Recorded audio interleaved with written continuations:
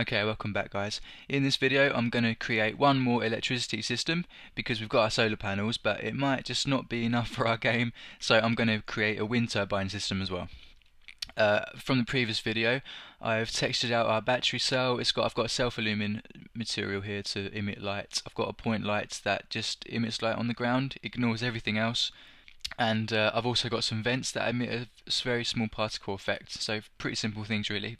Things I didn't really want to do in the video. And as you can see, these vents have the tile filter in Photoshop again. It's coming in really handy actually, the tile filter in Photoshop. It's just a really easy way to make a grid pattern. I've used it for the vents and I've also used it for the solar panels as well.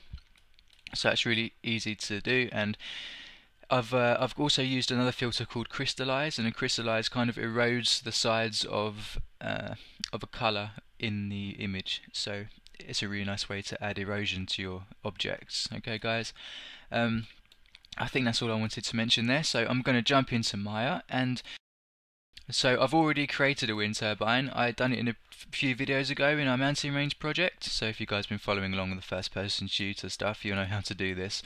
I'll put a link in the video so you can jump to the wind turbine modeling video tutorial. But I want to add a few more things. I want to add a ladder that goes up to the top of the turbine, and I want to create a little platform at the top.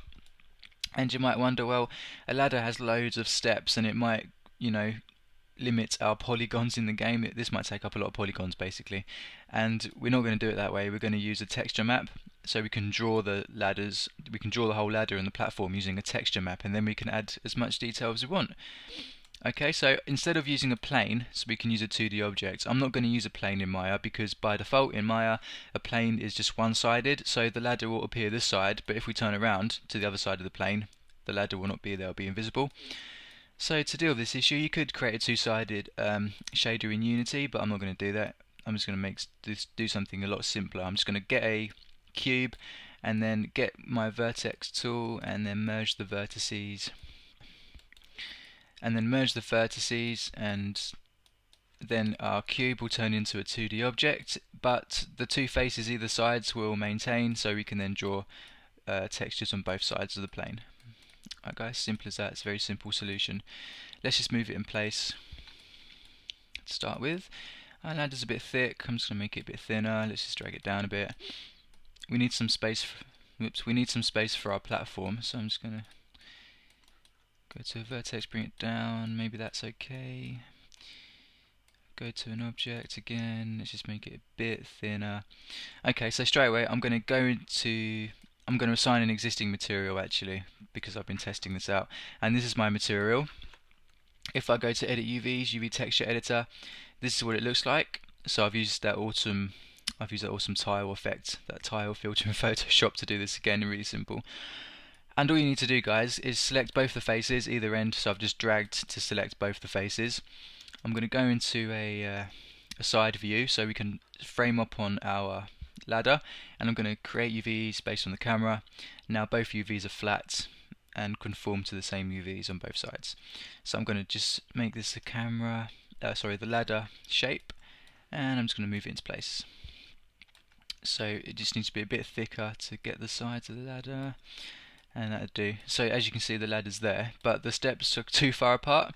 All we need to do is just increase the scale in this direction, and it will repeat itself, and we can have as many steps as we like. Okay, but let's just have a look. I think that'd be alright. That's about right. Let's just double check what we've done.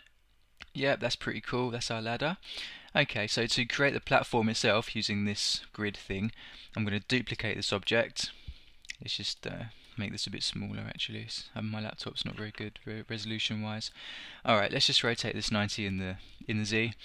I'm just going to shrink it down. Let's just shrink this right down here. Let's do it again. Bring it up. Make it a bit longer. So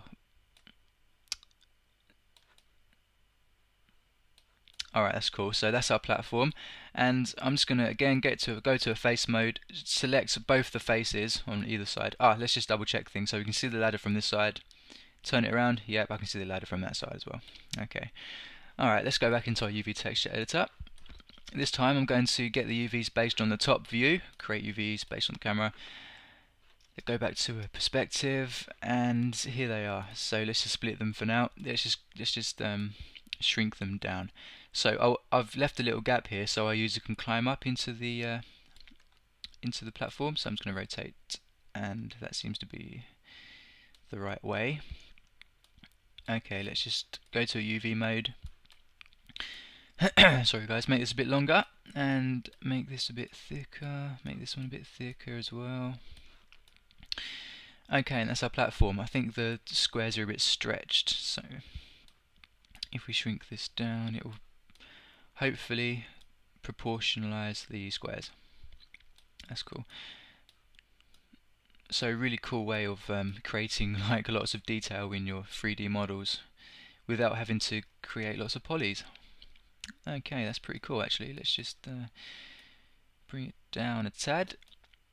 So I want to create two more objects actually. I'm going to duplicate this again, and I'm going to rotate it 0 again, I think, in the Z, and I want to rotate it, I think it's 90 in the Y. Yeah, that's the one. So I'm going to rotate it 90 in the X as well. Okay, let's move it into place. So I'm going to go into a top view actually to do this a bit easier. Working with 2D objects, it's easier to do in your top view. Okay, bring it up, and again let's go to a face. Let's just grab these. I'm going to make this a bit shorter actually. Go to a vertex mode and just bring them down. Okay, so again face, select both of the sides, drag to select both of the faces, split them, and now all we need to do is kind of make them proportional. So I'm going to take this out of the way, and that's pretty good actually. It's pretty proportional. They're joining, and I'm pretty happy with that actually. Let's just that's about right, I think. That's cool. So now we've got a barrier at the top and at the bottom. That's cool, and that worked out pretty well. Again, we can see it this side and we can see it this side as well. Okay guys, really nice trick in Maya.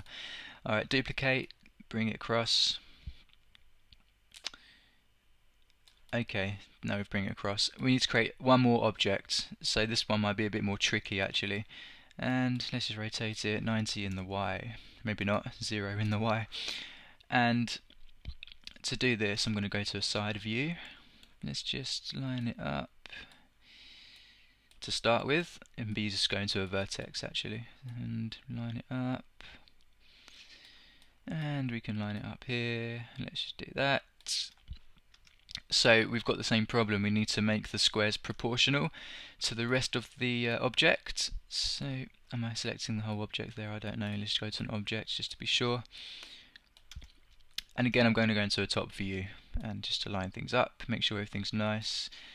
And it's working out pretty well. So, okay, this is not proportional because if we check the ground to the thing, this object, the squares are not square basically, they're rectangular. So let's just go into this mode again. I think we can just shrink it down. Let's see if this will work. So it's kind of working. Let's just move them across.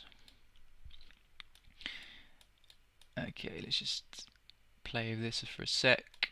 So, and again that's worked out pretty well because there's a border at the top because we haven't moved the UVs very much. And well, you could argue there's a bit of an issue there, but who cares at the end of the day? The user will not see it. So let's go into a UV, and I just want to make this a bit smaller, a bit lower, and to do that bring it down a tiny bit, and that's cool. Awesome, that's really awesome actually. So we've got our platform now. Okay, let's just duplicate this one more time, bring it across. Go to a top view, and okay, that's awesome. Okay, let's save this out before I make any mistakes. And that's what we do, guys. We've basically just created a plane, and we've added detail to the plane, and we can see it on either direction of the model. Okay, that's awesome. What I'm going to do now, let's just merge these all together, combine these all together in one object. Let's see if we can do that actually. Mesh combine, and actually worked out really well. The UVs have stayed the way they are. Let's just go to edit UVs, UV text editor. Okay, so just a side note, if you combine all these together, the UVs will overlap. So if you want to edit this in the future, it might be a bit of a pain. You might want to have two versions, one with combined, one without combined. But you know, side note.